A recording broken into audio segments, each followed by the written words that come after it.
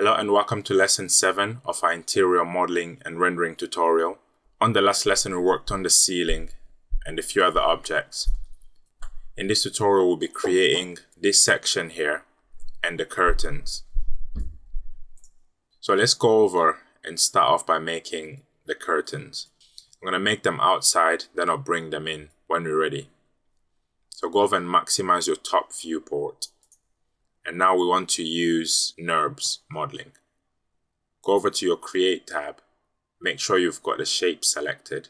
And this, normally we use the spline, but this time, go over and select the Nurbs curves. As soon as you hit that, select the point curve. And now we're going to start drawing our curtains. So I'm zooming in quite close to this so I can use that as reference. So we want to start off by making the bottom part. So just click and drag to create something similar to what I'm making here. And then we're going to make another line again.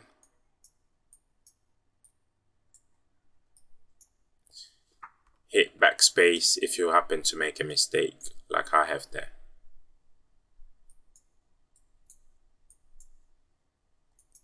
So I'm quite happy with that.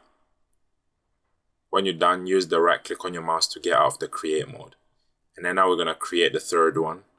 This time we're going to make sure it's a little bit smaller. Like so. So mind you, we're making the curtain right now.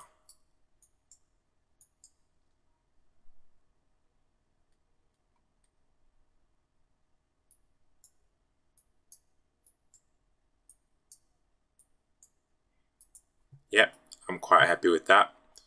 Whilst that's still selected, get your select and move tool and just move that one line up to about here. So we've got it in line with our windows. And then get the other line, any of them will do. And then bring that to the middle. Let me go show you what's going on. So we've created 3 lines and we're going to join them to create our curtains. Select the bottom line and select the modifier panel. As soon as you hit that, this little Nurbs window will pop up. Now we want to create a U-loft. So go over and select. This tab here. As soon as you click that, so start off by clicking on the original line that we selected. Click on that and you notice something weird happening. Now as soon as you go into the next one, you notice there's a light dotted line. Select that and then select the third one. And then select that tab again to let go. As soon as you do that, now we're ready to play around with it.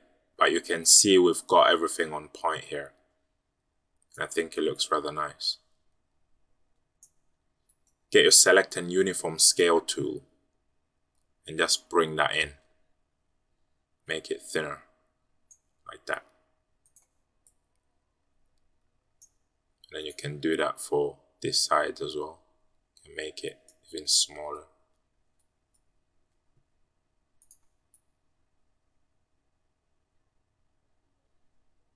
I think that's pretty good. We can go over and apply the Edit Poly modifier. So we can play around with it further. Like select a vertex and right on top of that, expand the soft selection box.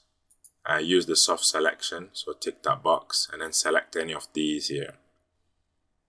And then you can increase that slightly. Maybe fall off, increase that to 45 and if you notice a lot of the vertices are highlighted in a different color, so you can play around with those and make your curtain look a bit more realistic.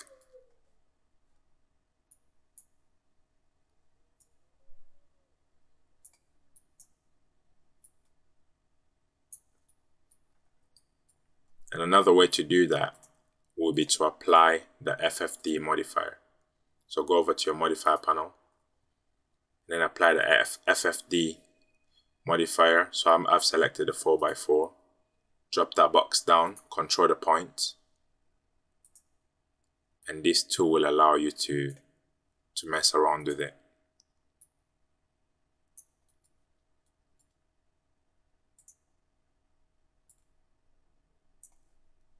Okay, so I'm quite happy with that. Looks detailed enough.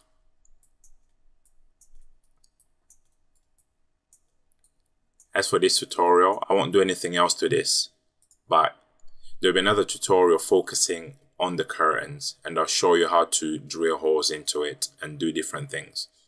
So let's just move this into our scene.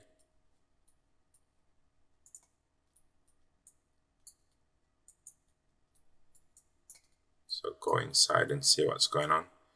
You might want to reduce that size a little bit.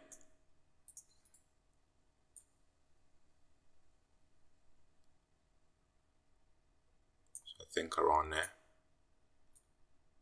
We'll bring that up. And then bring it back. I reckon that's pretty good. Just select this box here. Go over to your parameters and increase the height or decrease it, whichever works. So about that much.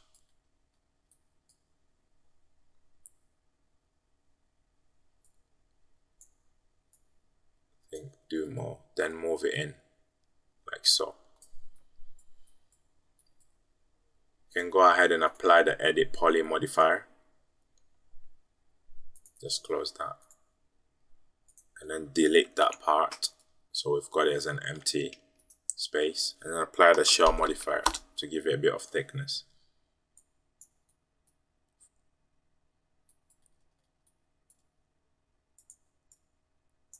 And that's what we have.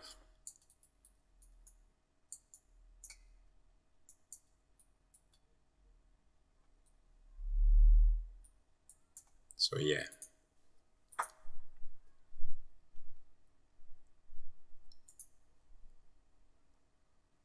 So I'm going to move that to the end. Around there. And then I'll duplicate that by holding down Shift and dragging it to the other side.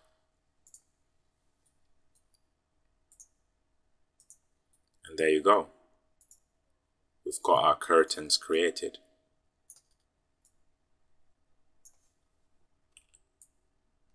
So you can see it a bit clearer.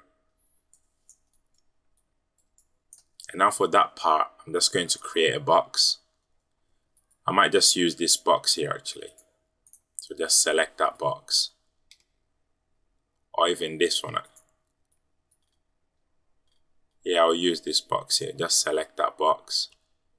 Shift and drag it to the other side. Reduce the width.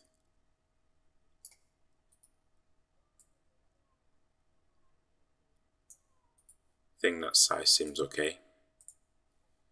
And then increase the height.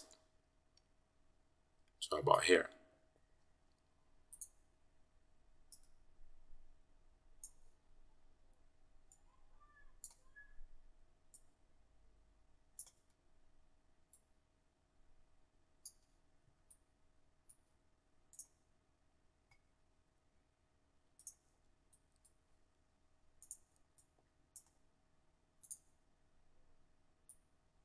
Just increase that. And I think that's alright. So select the wall again. Go over to Create, Geometry, Compound Objects, Boolean. Now before you do anything, we forgot to duplicate this. So just hold down Shift and duplicate it. Say OK. And I will select our wall again. And then pick operand. As soon as you hit that, we've got a hole there. And now we can bring this back forward. up to about here.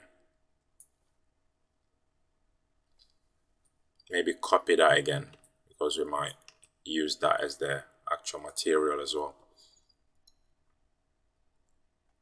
Go over and apply the Edit Poly modifier to it. Select that.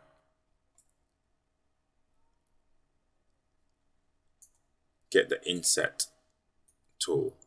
Just bring that in a little bit. And then extrude it. Like so.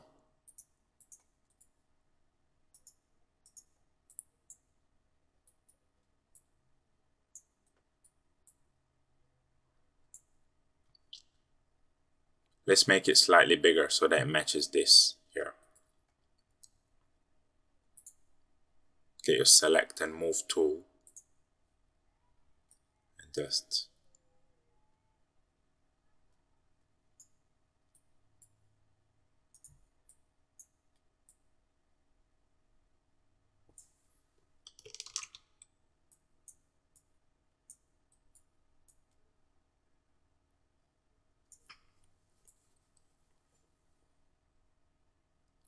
okay, I think that looks pretty good. So I'm going to bring in this one here. We're going to apply the water material to it later. So just make it thin. A little bit small, like that.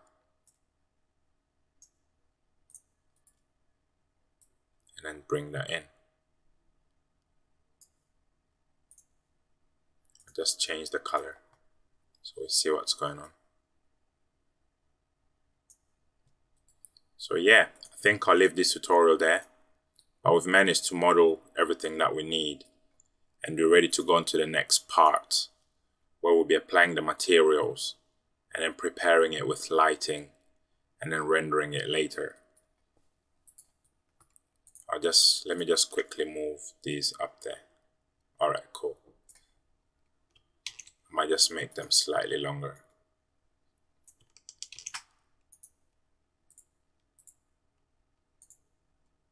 So I'm just going to make this slightly taller, like so. Okay, I'm happy with that. So yeah, I'll leave this there. I'll see you on the next tutorial where we'll start applying materials. Now we won't be making any new materials. We'll be using the standard 3D Studio Max preset like I did on this previous scene. So thanks very much for tuning in today, and I'll see you on the next lesson. Bye for now.